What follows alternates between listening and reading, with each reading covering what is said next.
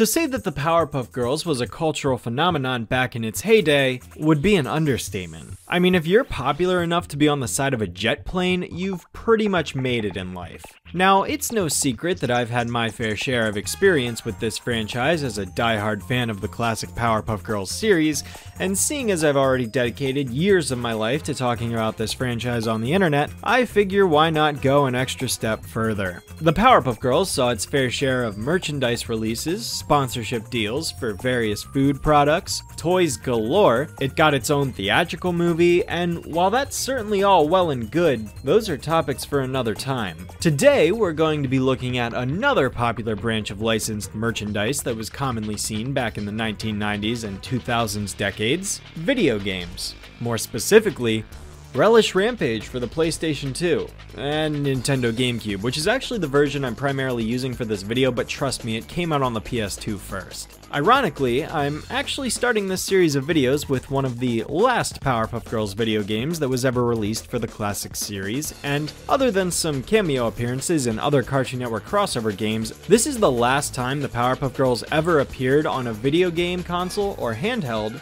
until LEGO Dimensions in 2017. There was still a Powerpuff Girls Z game released for the Nintendo DS, as well as Defenders of Townsville on Steam, which was about the Dance Pants special, but those are also games to be covered at a later date. So, Relish Rampage. What's the deal with this one? Well, the game was developed by Viz Entertainment and published by BAM Entertainment in 2002, the latter of which would later go on to absorb the former before they were inevitably sent into dormancy until this very day due to stock market related complications. Better than bankruptcy? You decide. Nah, but in all seriousness, get used to hearing the names Viz and BAM Entertainment because this will certainly not be the last time we cover games made by them. Now, believe it or not, despite my attachment to the Powerpuff Girls as a series, I never actually owned a single Powerpuff Girls video game aside from a demo for Mojo Jojo's Clone Zone that was on my copy of Scooby-Doo Case File number 1, The Glowing Bug Man, for PC. You know, I haven't actually played any of those Scooby-Doo PC games in quite a long time, but I tell you what, the inclusion of the demo is probably the reason why I'm so good at math, because I tell you, I played that game for hours and ended up having the highest math grade in my entire second grade class. I don't mean to brag or anything, but 8-year-old me was kind of a genius. But now that I'm realizing I've gone on a tangent about math in a YouTube video review of a Powerpuff Girls video game released in 2002 and 3, I'm gonna get back on track now. Point is, I've never had this game growing up, so I don't have very much nostalgic attachment to it, but I did get the chance to play it a few years back. This is essentially my second time ever playing the game, and if memories of my first playthrough are anything to go by, I do not anticipate having a strong admiration for it. But let's pop this bad boy in and see what's in store. Relish Rampage was initially released on the PlayStation 2 on November 24th, 2002, but then received an updated re-release on the Nintendo GameCube just 1 year later under the label of Pickled Edition, which is also the primary version I'm playing for this video. I'll get more into what the differences are between the two momentarily, but I guess I should add that Europe got both a GameCube version and a PS2 version at the same time in 2002, so I wonder what the reason was for North America only getting a PS2 version at first. Apparently there was also an Xbox version planned at one point, but that never came to fruition. So as far as the plot of this game goes, it should look pretty familiar to anybody who's seen several of the Powerpuff Girls episodes from the first few seasons. Namely, Impeach Fuzz and Beat Your Greens come to mind, only with minor changes. The game is broken down into 3 acts, although really the first act has almost nothing to do with the other 2. Mojo Jojo has decided to run for mayor against the mayor and is currently up to his old tricks in order to attempt to sway Townsville citizens into voting for him. By enlisting the help of other nefarious evildoers such as Princess Morbucks and the Gangrene Gang, Mojo is able to manipulate the city into hypnotized apes that will vote for him in order to win the election. The Powerpuff Girls happen to catch this on live TV and head on down to City Hall to put a stop to Mojo's undemocratic interference. It is here that they decide to help the mayor with his Free Pickles campaign and put a stop to the villains causing a ruckus by destroying their mind control helmets as well as collecting the ballot boxes located around the city. Numerous side missions and a few boss fights later, the girls have successfully stopped Mojo from winning the election, causing him to scream in a fit of rage at his defeat. And as it just so happens, he was wearing his mind control helmet whilst shouting in anger, and this transmission just so happens to be intercepted by an alien race of Pickle creatures that are currently looking for a new homeworld. Hearing Mojo's transmission, they decide to intervene and change course for Townsville, where we later see their alien Pickle pods raining down from the sky during the grand opening of the brand new Townsville Pickle Museum. And has it become clear yet that this game really wants to put an emphasis on pickles?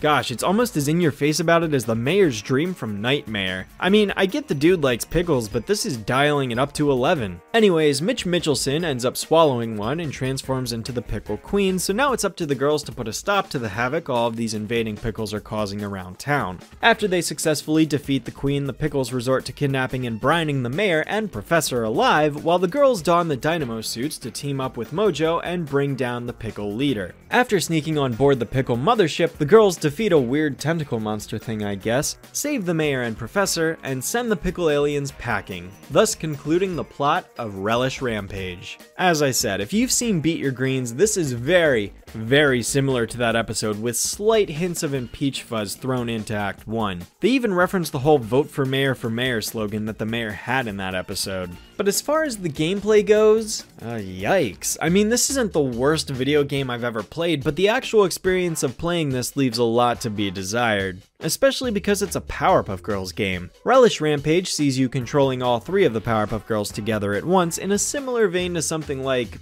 Sonic Heroes, minus the fact that each team member has different character abilities. No, it doesn't really matter which Powerpuff you pick to lead the trio, because they all function the exact same way, except for two special moves each that do the exact same thing anyway, so there's really no point. Since there's no impact on the game, I tend to just cycle through each of them at random and don't really have much of a preference for one over the others. Whichever girl is currently in the lead is the primary one you control, with the other two following by her sides. You can also adjust your altitude above the ground by pressing the X and Y buttons, which becomes important when you go to try and pick items off the ground or need to avoid traffic. The girls also have basic punch and kick attacks, which are performed by pressing the A and B buttons, but you can also lock on enemies via Legend of Zelda in order to perform some more specialized attacks. Laser Eyes, a pummel attack, Starburst, there's a wide selection of moves to choose from, but ultimately they all function the same way. 9 times out of 10, I just choose the basic Laser Eyes attack because all other special moves require the use of a Chemical X vial in order to activate. Some cost 2 vials and other cost 3, and once you use them up, you're back down to 1 vial again, which means you gotta go collect more. Thankfully though, the first vial always refills, so you still have unlimited use of your Laser Eyes attack. I'm not really a fan of this mechanic, seeing as you're forced to basically scour the area for these vials just to be able to perform one singular attack before you have to go pick up another vial. I would have much preferred an automatic recharge system be implemented in order to remove the middleman and erase the break in action that's created by this problem. I don't find myself having an issue with this too often, but in certain cases like Mitch's boss fight, it utterly diminishes the intensity and rhythm of the battle because you'll pretty much be leaving every 10 seconds to go get more Chemical X. The only advantage these moves provide is that they do more damage, but really that's only useful against boss fights or vehicles that actually have a health bar because most enemies can all be defeated with just one punch. I would not really advise wasting your special moves on the basic grunts. Speaking of boss fights, they really aren't all that exciting. I mean, you can literally defeat all of the Gangrene Gang just by holding left or right on the control stick and spamming your Laser Eyes over and over again. Princess is more or less just a car chase, not really a boss fight, and Sedusa, the only other villain that shows up in the game, appears in the middle of the second section for a brief period, which is a nice distraction from all the fetch quests during that portion of the game, but she really has no impact on anything that's going on. The game really feels like it drags during the second act. Still, though, I like them for what they are, and they do a good job at breaking up the repetitiveness of the main missions. Yes, despite my enjoyment of the boss fights, as pitiful as they are, I can't say the same for the remaining quests in the game. This is the most point A to point B game I think I've ever played. I mean, every single mission is basically just go here, do this thing, go here, do this thing, over and over and over again. It gets extremely repetitive, extremely fast, and you experience what most of the game has to offer in just the first act alone. In fact, the very first mission is a prime example of this. You fly up to City Hall and the mayor tasks tasks you with delivering the ballot boxes to the different polling places located around Townsville. Because that's what I want to do when I play a Powerpuff Girls video game. Screw monster fights, I want to engage in politics. In essence, you just pick up a box, fly it to this place, fly back, repeat. Oh, what's that? That's the first mission?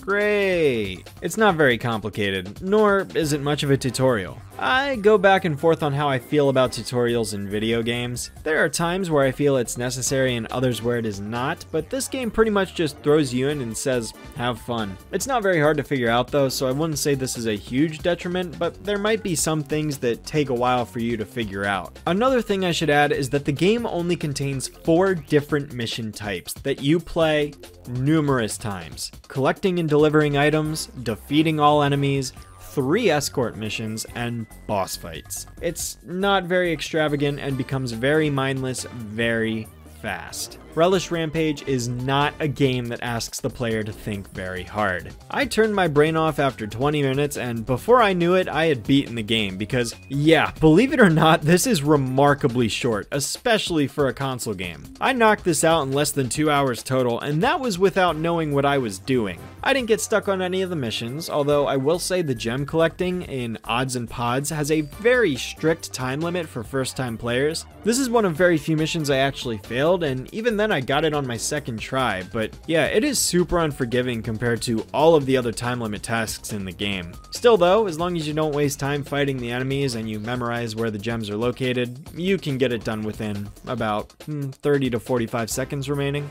Needless to say, there's not a lot of depth here, and I'm not just talking about the gameplay either. Oh boy, I tell you what, some of the character designs managed to translate into 3D okay, while others absolutely did not. The professor, for starters, looks worse than a Playmobil figure, and don't even get me started on Miss Keen's nose job. The mayor and the girls look pretty good given their more round and cartoony proportions, and I love how Miss Bellum's face is obscured by all of the mayor's balloons, because that was pretty comical, and in tune with the show. This game came out a few months after the theatrical movie, and quite frankly I'm surprised that this wasn't a movie tie-in game. So that means Mojo's pointy-ear design was used instead of his original one. Mojo is actually the most enjoyable part of this game. Just the way he overreacts to Pickloids taking over as well as being forced to help the girls. Yeah, it's a blast to just listen to him go off about his neighbor's lawnmower. The animation though, yeesh, just watch the cutscenes and you can see it for yourselves. It gets the job done I suppose, but by no means is it high-end or anything like that. The characters' movements are incredibly stiff and the lip syncing is all over the place. It's such a stilted presentation, but at least I can compliment the game for keeping the same visual style as the cartoon. I mean, mock the 3D models all you want, but at least the setting and backgrounds actually look like the show. Even the vehicles driving around the city like the police car looks exactly like it did in the cartoon. The citizens though, ugh, they look like they were ripped straight out of a nightmarish N64 game. I mean, this kid has seen some shit. Visuals are one thing, but layouts are another, and quite frankly, I can't say I'm a fan of the labyrinth-styled level design that each area of this city contains. These maps are nothing but right angles galore and makes it extremely unenjoyable to explore. I mean, on one hand, this is basically Pythagoras' dream come true, but it makes navigation a total pain to deal with.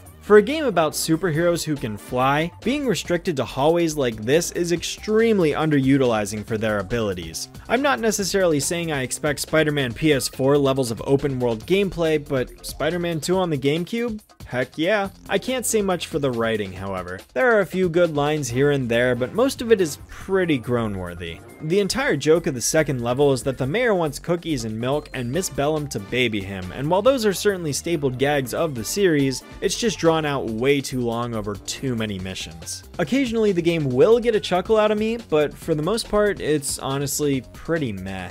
I've been monitoring the election, and Mojo has taken the lead! Excuse me, Bubbles? Well, it's nice he's doing good for once, right? No? I guess not. Bad monkey, bad! Now, as I mentioned towards the start of the video, there were 2 different versions of this game released a year apart from each other. The PS2 version is the game as it was originally released, and the GameCube version, under the name of Pickle Edition, mostly just featured a few changes here and there. You may have noticed that there are these baby Mojo pictures floating around the map that I've been occasionally picking up. In the original PS2 version, these allowed you to add pictures to the scrapbook in the bedroom and is also how you unlock the ability to replay missions. In the GameCube version, these coins are absolutely useless because now you can just replay the missions as soon as you beat them, which, to be fair, is how it should be. I was confused by this at first, seeing as the GameCube version doesn't tell you what these coins do, but that's only because they don't do anything. I guess the devs just didn't bother to remove them or something. There are also 6 toys scattered around the world to collect in the PS2 version, which as far as I'm aware, don't do anything at all, but in the GameCube version, 3 of these toys were removed outright, and the remaining 3 unlock an exclusive minigame that's only playable in this version.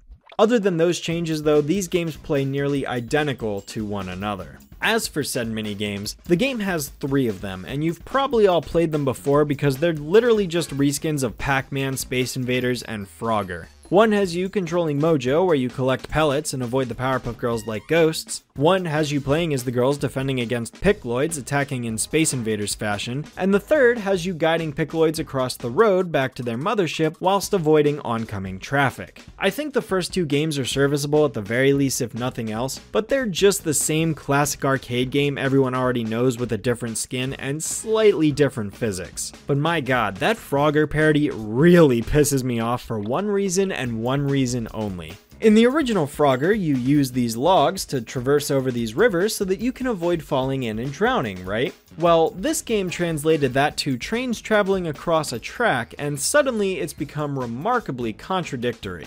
I don't mean to nitpick or anything, but when the first section literally teaches you to avoid motorized vehicles because they will hurt you if you get hit by them, logically the player would then think they want to avoid getting hit by the trains as well. Well, turns out you actually die if you touch the train tracks, despite that not making any sense at all, and while sure you pretty much figure out what to do via trial and error, it still hinders the first time experience of the game because there's no way a first time player would think, oh, so now I want to touch the vehicles even though I was supposed to avoid them before. Vehicles that don't act as platforms but then do send a conflicting message, but hey, what does it matter? You're probably just gonna die anyways.